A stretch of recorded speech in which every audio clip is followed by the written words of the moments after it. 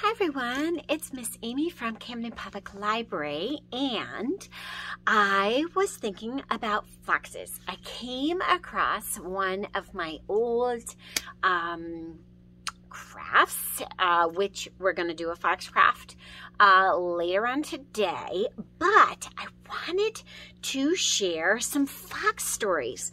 So there are so many fox stories.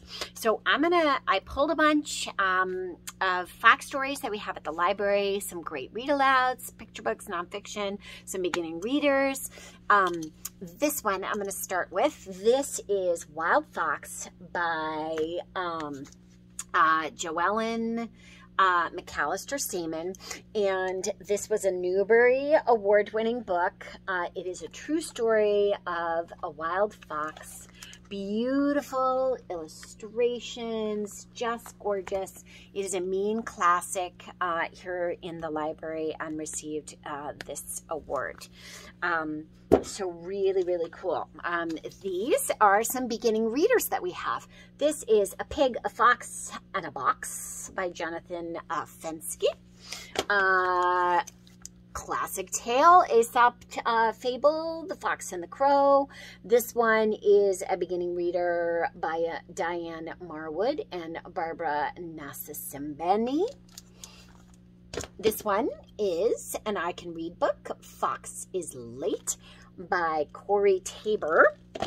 I also wanted to share a couple of chapter books that would make great read-alouds with a fox character. So good for early elementary, not super thick. This is by a friend of mine, Tamra White, and this is a Cooper and Pack Rat story. Love these wild adventures. This is Mystery of the Missing Fox. So this is set in Maine. It's a Junior Library Guild selection. There are 4 books in it, and I know that she is writing another story. So she has one about a loon, a bear, an eagle, and a fox. And a new one coming. So very exciting. Love them. So kids who love the outdoors, super, super fun. Classic books. These are way back from like 1950s, maybe even earlier than that. I don't know how long ago. Thornton Burgess. So let's see when these were originally written. Oh my goodness, 1874 to 1965. Yeah.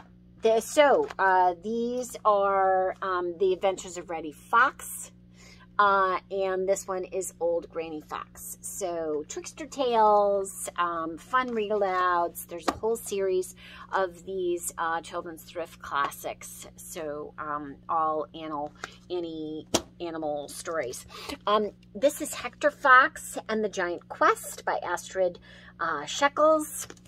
This one is Fox by Kate Banks and pictures by George Hallensplen.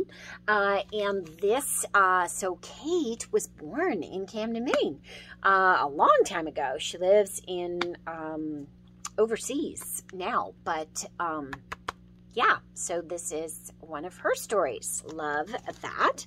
A newer one, The Fox on the Swing, Evelina de Chiauti and Asra Kedulete.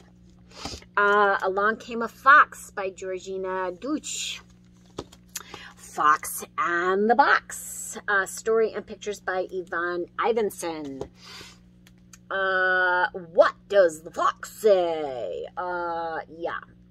Based on a crazy YouTube sensation that happened a while ago, and illustrated by Sven Nijhuis. This is super ridiculous. Yeah.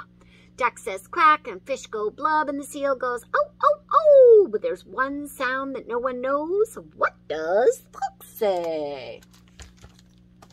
Red Fox Running by Eve Bunting. Beautiful story, illustrated by my friend Wendell Miner. Gorgeous illustrations of the outdoors and a little fox and its life. This one, a fox found a box. Oh, a lot of boxes in fox stories. Fox in Socks, Dr. Seuss. Fox Forgets by Suzanne Bloom. Good Morning Little Fox by an author that I met because she was friends with another library patron. So Cool by Marilyn Jonovitz. This one, The Fox and the Stork, a fable by Aesop. And this is illustrated by Carl Ruman, retold by Carl Ruman, and illustrated by Alessandra Roberti. Fox Tales. So these are 4 Aesop fables, illustrated and retold by my friend Amy Lowry, who is a main author illustrator. This one by Nyla Magruder, How to Find a Fox, a Silly Story. Mother Fox and Her Cubs, Amadine Momensu. Super cute. Love the paper pieced collaging. Like it a lot. So neat art. And then Little Fox in the Snow. And there, of course, are lots more. Look at these beautiful little illustrations. So cute. There are lots more stories about foxes with fox characters. So check out some fox stories and stay tuned later on for a great fox craft. So hugs. Now you have a whole bunch of new books to think about reading. Put them on your reading list. Miss Amy, happy reading.